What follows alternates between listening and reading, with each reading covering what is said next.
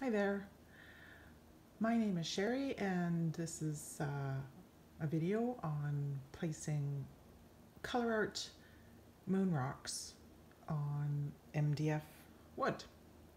So I have this fantastic little kitten captain that's painted silver, taped on the back, and I'm going to be using these Colourarte natural mica minerals. They're the moonrocks. So I'm going to be using three colors. So this one's Potpourri. It is a mix of pinks and purples with a silver underbase. And I will be using Siren Song. This is an aqua blue and almost a purple blue with a silver base on it. And then also Champagne Pearl, which has a little bit of gold in it and mostly silver. A really, really light, nice silver. So if you've never seen moonrocks, they are pretty cool. So they come like in a bag. They come in a bag with these little wafery like flakes, and you can use these just as they are, or what I like to do is separate them with a little X-Acto knife here and split them apart so that they're a little bit more, they're thinner. See that? And I could even split that one down another one too if I wanted. Harder to do when they're thin like this. Thinny? Kind of like skinny. Alright, so there we go. Just be aware that the more you peel them back, the more silver, or like the silvery color shows up. So earlier, before I turned the video camera on, I had some music playing and I separated a bunch of this into piles so that I can do this cat. I'm going to be using Mod Podge gloss to adhere them to the cat and just a paintbrush. I did a smaller version of this cat the other day. And anyways, you get the gist of that. Oops. And this is what the other little one looks like. And look at how shiny that is. And this doesn't even have resin on it yet. Once I have this other cat finished, I'll put resin on it. So this one was done with the Champagne Pearl and the Azure Sea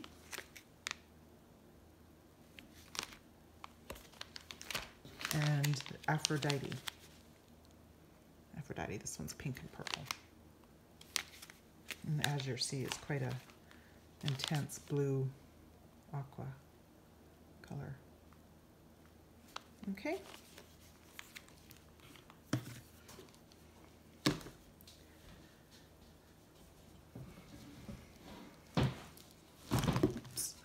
So all I did, this is attempt number 2 for me, was just put down a little Mod Podge and just painted some of that on there. And if it dries out, just add more. And then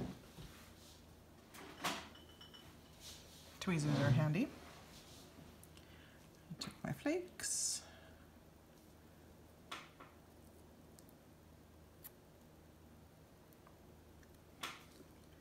and just put the flake down like so, and just alternate back and forth with your colors or make whatever pattern you want. On this one, I didn't worry too much if I had some blank areas. I kind of like it like that. It looks patchworky to me. You know, along the edge, you're not, I mean, unless you fussy cut it with little scissors, you're not going to get these, you know, natural edged, jagged edge flakes on there perfectly. But I quite like it like that. I left some of the white poking through. I'm going to leave some of the silver poking through on this one. And then I actually have triplets. I have a little black one. It was a commission for resin work that didn't go through. So this is working out perfectly actually, because I get to try out these flakes on these cute little cats. So I'll just go around and these flakes, most of them, they're good both sides. So you can make sure that you get your shape or your edge how you want it.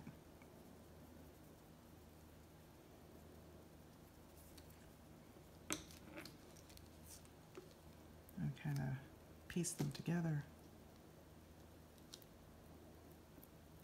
like that. So I'll fast forward you through all of this because this does take a little while to get done, and I'll see you when I'm finished.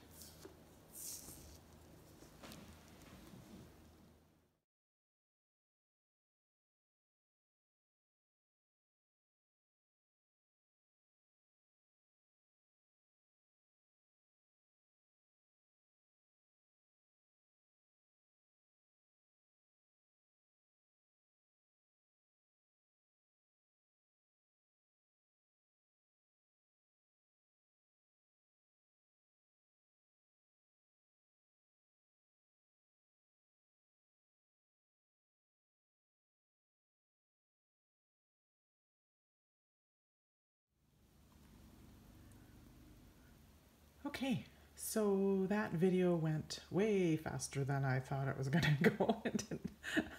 I hope you were able to see what I was doing when I was gluing down the moon rocks onto this little cat.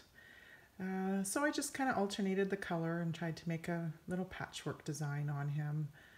And a couple times I had to go digging in the bag to get just the right piece because I couldn't find what I wanted in the pile that I had already prepared beforehand. And I think he turned out fantastic.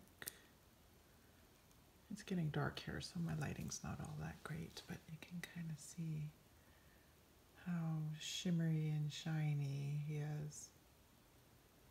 Perfect. Love him. And so much fun. This is a relaxing, cathartic process.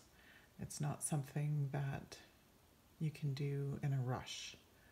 So if you're in a hurry to get your art done, you might want to wait until you have a little bit more time. Probably took me about 45 minutes or so to do that.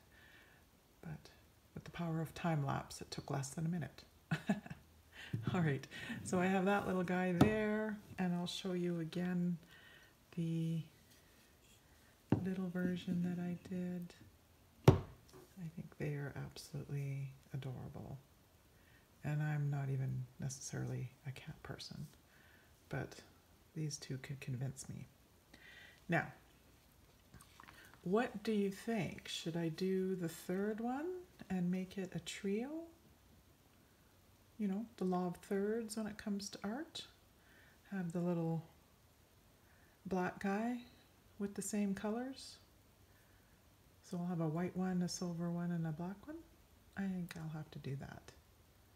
And they won't necessarily be from the same litter, but they're related.